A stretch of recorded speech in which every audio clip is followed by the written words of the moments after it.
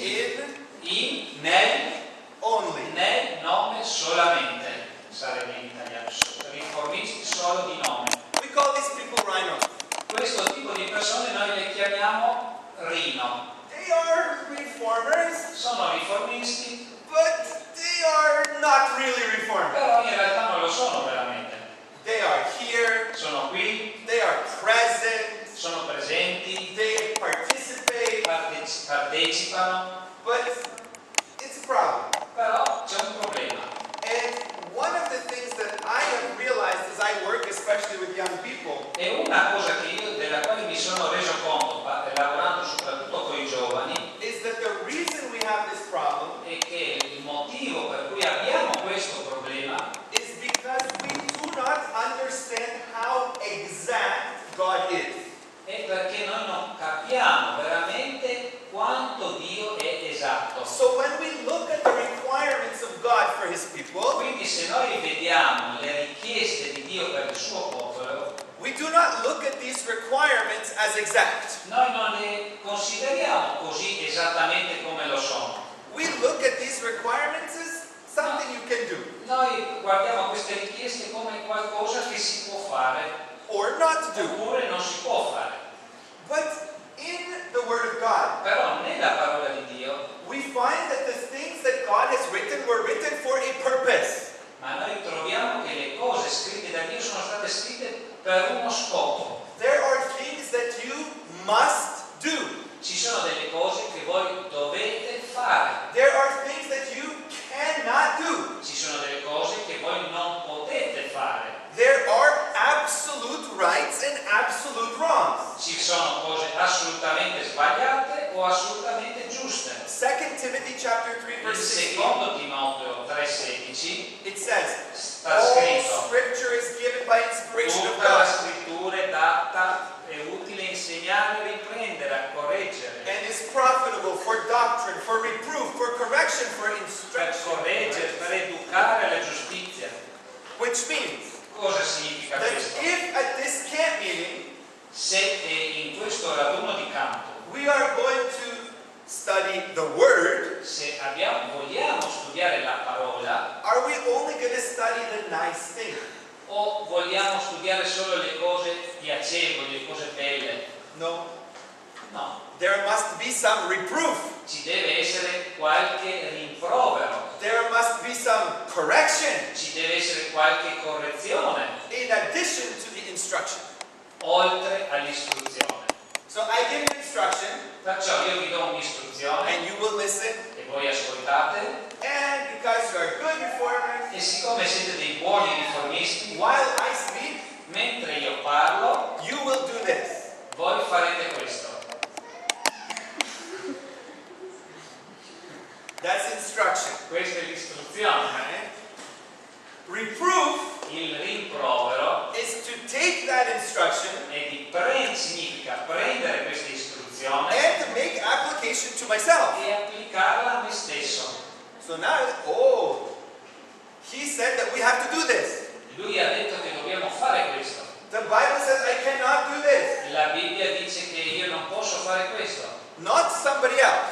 Non qualcun altro. Me. Io. That's reproof. Questo è un rimprovero.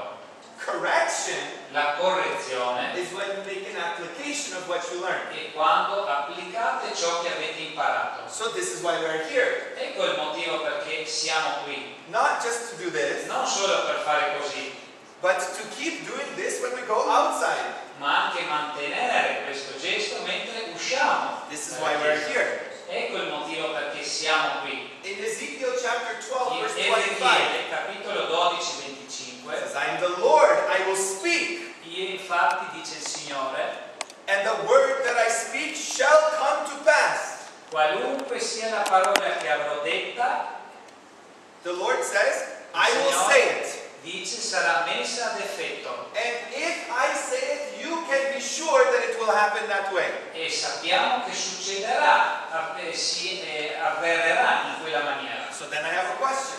Quindi io ho una domanda. Let's touch a few things. Tocchiamo alcune poche cose. If the Lord said, Se il Signore dice dress this way, vestiti in questa maniera, don't don't dress that way. non vestirti in quell'altra maniera, Is that exact? è quello esatto Or is this a suggestion? o è solo un suggerimento? If the Lord said, Se il Signore dice eat this, mangia così, don't eat this. non mangiare nell'altra maniera, Is this a word from God? è una parola da Dio Or is it a suggestion? o è solo un suggerimento? How do we understand? Come si può capire questo? I understand that God is exact. Io capisco che Dio è esatto. That's why He gave us messages for our time. Ecco perché ci ha dato il messaggio per il nostro tempo. In Revelation chapter In 14, Apocalisse capitolo 14, versetto 6, we find in verse 6 nel versetto 6 sta scritto that there is a message, a gospel that is to be proclaimed. che c'è un messaggio, un Vangelo da essere proclamato. Why? Perché? Verse 7. Il versetto 7. Because the hour of His judgment is come. L'ora del suo giudizio è venuta. When do you judge something? Quando giudichi qualcosa? When? Quando? How? Come? Can you judge something if you have no law? Potete giudicare qualcosa se non avete legge? If you have no law, can you have judgment? Se non avete una legge, potete giudicare? Well, technically you can have judgment. Tecnicamente potete avere un giudizio, sì. We can make a decision.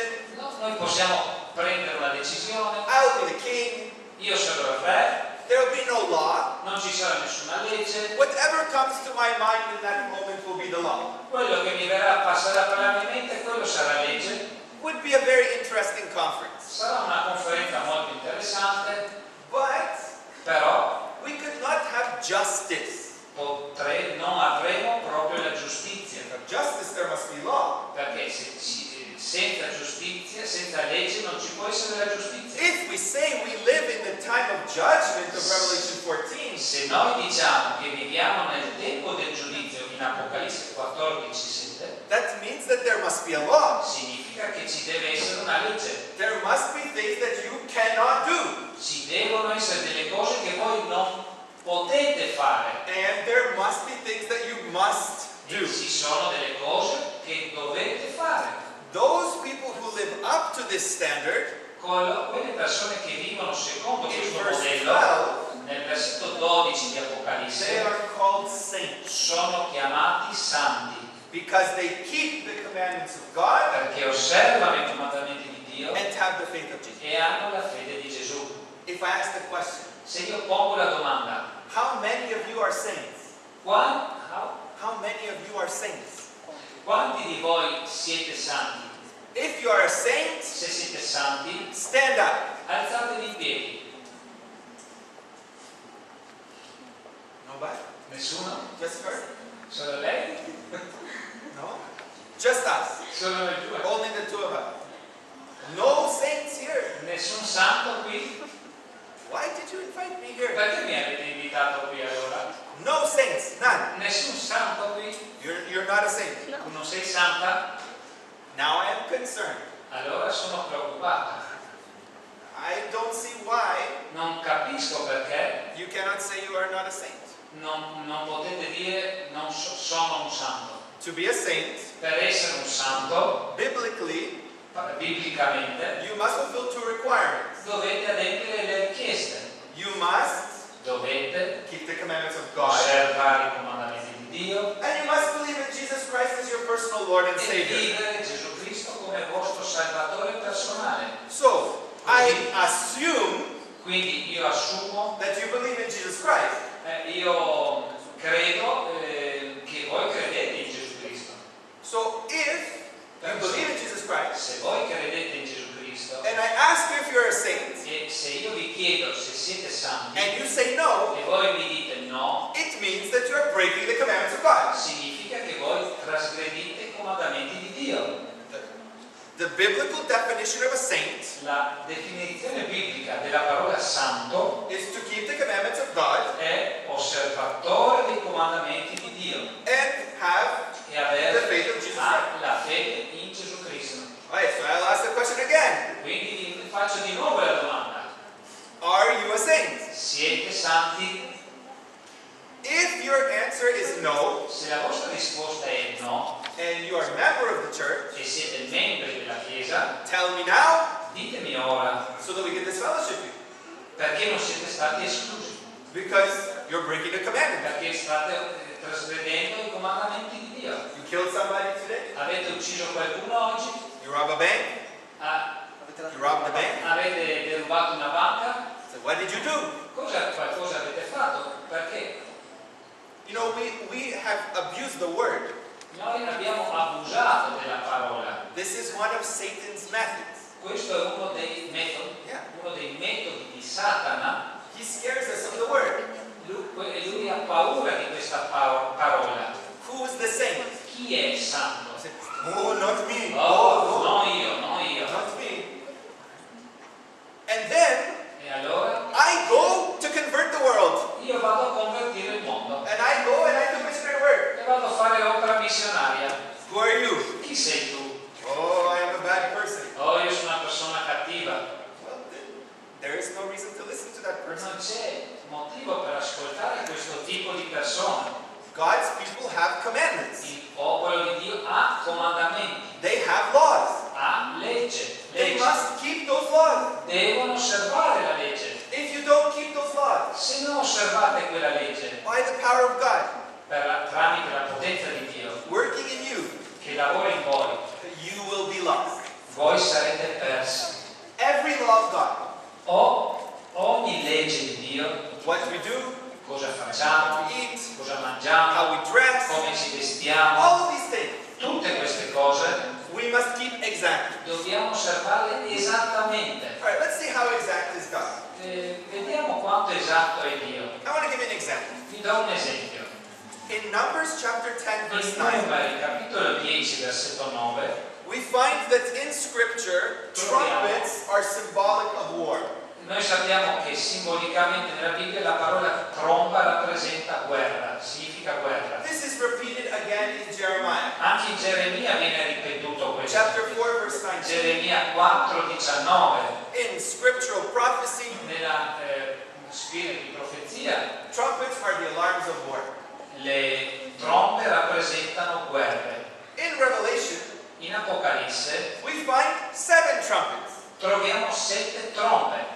Did you know Sapevate that the 7 trumpets che la settima tromba are the most important prophecy in Adventism? è la più importante profezia nell'Avventismo? Did you know that? Sapevate questo? If I ask people, Se io chiedo alle persone what's the most important message? qual è il più importante messaggio, What's the most important prophecy? qual è la profezia più importante, Some people say the angel's alcuni message, dicono i messaggi angelici, Daniel chapter 8, e Daniele 8, capitolo 8, things like this. cose di questo genere. Not true. Non è vero così. Most important prophecy La profezia più importante in all of Adventism in tutto l'Avventismo is the 6th trumpet. è la sesta tromba. Now, Sì, 6th trumpet? sesta tromba. Now you're scratching your head. Allora vi grattate la testa. How can he say this is the most important? Come si può dire che questa è la più importante profezia? I don't hear sermons about 6 Io non ho trumpets. mai sentito sermoni sulla sesta tromba. All right, let's see. Guardiamo, I'm going to show you a map. vedete la mappa? Keep going, keep going, keep going, Avanti, avanti. keep going. All right. So there's first 4 trumpets. C'erano le prime 4 trombe. I'm not going to spend much time on them. Non voglio spendere tanto tempo su questo argomento. They show the destruction Dimostrano la of the distruzione West Roman Empire. dell'impero romano d'Occidente. The different barbarian tribes which came Le tribù barbariche diverse che arrivarono and destroyed Rome. e distrussero Roma. This is followed Queste furono seguite on the next map. nella mappa successiva qui. This is followed Queste 4 trombe sono state seguite by a destruction of the East Roman Empire. furono seguite dalla distruzione dell'impero romano d'Oriente. Now this empire Questo impero is going to be destroyed sarà distrutto starting in Revelation chapter 8 verse 13. Apocalisse capitolo 8 versetto 13, I beheld and heard an angel flying through the midst of heaven, saying with a loud voice, udì un'aquila che volava in mezzo al cielo e diceva a gran voce: Woe, woe, woe to the inhabitants of the earth, guai, guai, guai agli abitanti della terra, by reason of the other voices of the trumpet of the three angels which are yet to sound. a causa degli altri suoni di tromba che 3 angeli stanno per suonare. The first woe Il primo guaio is found in Revelation in chapter 9, Apocalisse 9 verse 1. versetto 1 It says, dice: the fifth angel sounded, il quinto angelo suonò I saw a star fall from heaven unto the earth, la tromba, io vidi un astro che era caduto dal cielo and to him was given the key of the bottomless pit. sulla terra, e a lui fu data la chiave del pozzo dell'abisso. Just as the West Roman Empire was destroyed, Proprio quando il primo just as it was destroyed, quando fu distrutto l'impero, to the east nell'Oriente was the Persian kingdom. c'era il regno The king of Persia was Chosroes II. il re di quell'impero era Cosroe II. He reigned from 590 to 628. Regnò dal 590 al 628. His land La sua terra was primarily a desert. fu principalmente un deserto. The word that's used in Revelation chapter 9 verse 1 in Greek E la parola che si trova in Apocalisse in greco is, è, you have to let me do the slides, okay? So, put this in there, okay? Okay? Let's see. Okay. Turn the presentation on.